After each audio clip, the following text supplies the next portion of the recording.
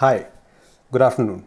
This is Dr. Parijat Kumar, Director of International Sports and Orthopedic Manual Therapy. I hope you enjoyed our today's shoulder treatment virtual lab.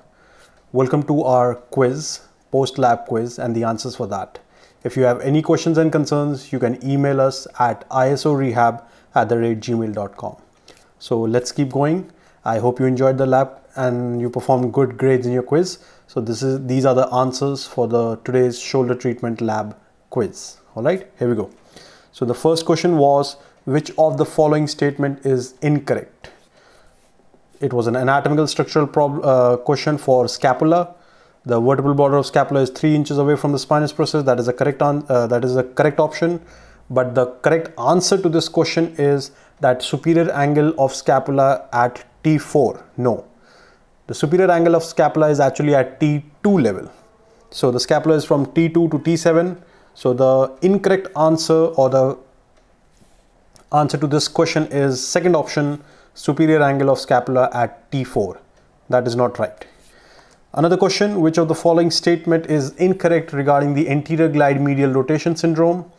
All the options are correct. The incorrect is that you don't have pain with horizontal abduction or abduction. When you lie and you do a horizontal abduction, you don't have pain in the AGMR rotation syndrome. Next, the patient is tested for the AGMR or the anterior glide medial rotation in standing position. Active external rotation is performed in standing. The scapula moves in the first 25 degrees of external rotation. So if your scapula is moving in the first 25 degrees of external rotation, that means that the scapula is being pulled towards the spine, and that will actually show dominant rhomboids. So the correct answer is dominant rhomboids. Which muscle length, next question, will you not test for AGMR or the anterior glide medial rotation? The correct answer is serratus anterior. Serratus anterior muscle length is not being checked in this particular syndrome. Which muscle is not strengthened with pivot prone exercises? So when you're prone and doing those pivot exercises, the following muscles are not strengthened.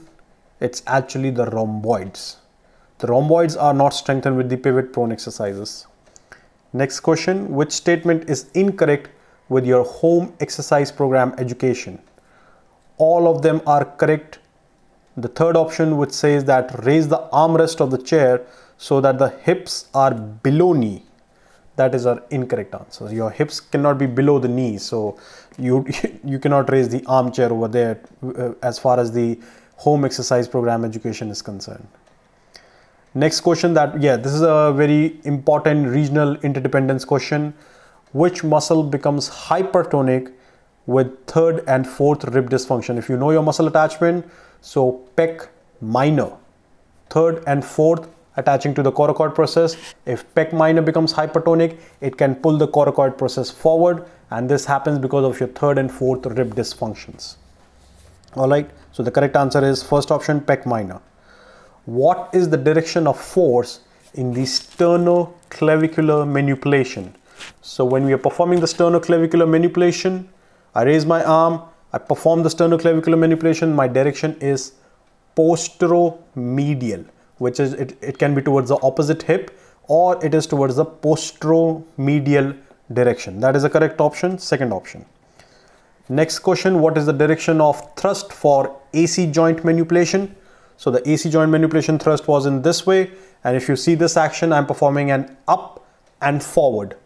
Up and forward. So that is the second option. That is the correct answer for the thrust manipulation of AC acromioclavicular joint.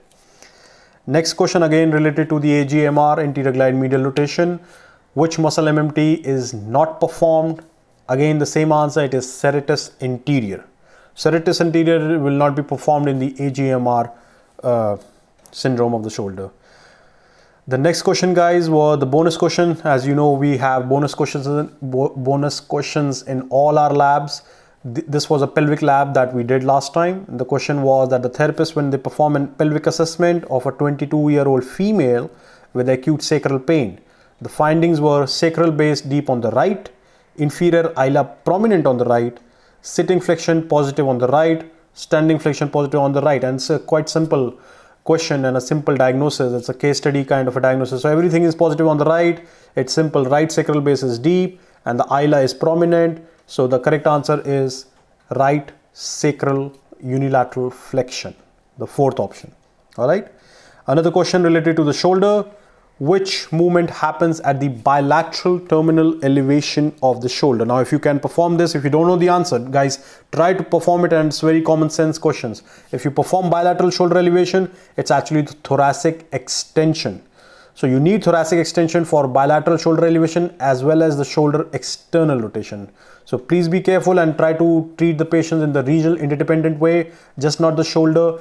Please see the neck, thoracic spine, ribs, and your shoulder patients will be better for long term. All right.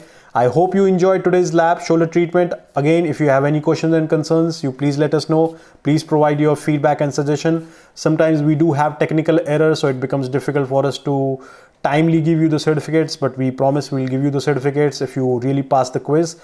We apologize for any delay. Just let us know your full name, and if there's any feedback or suggestions, you please let us know. We will hope to provide more ethical based and evidence based knowledge in manual therapy to you.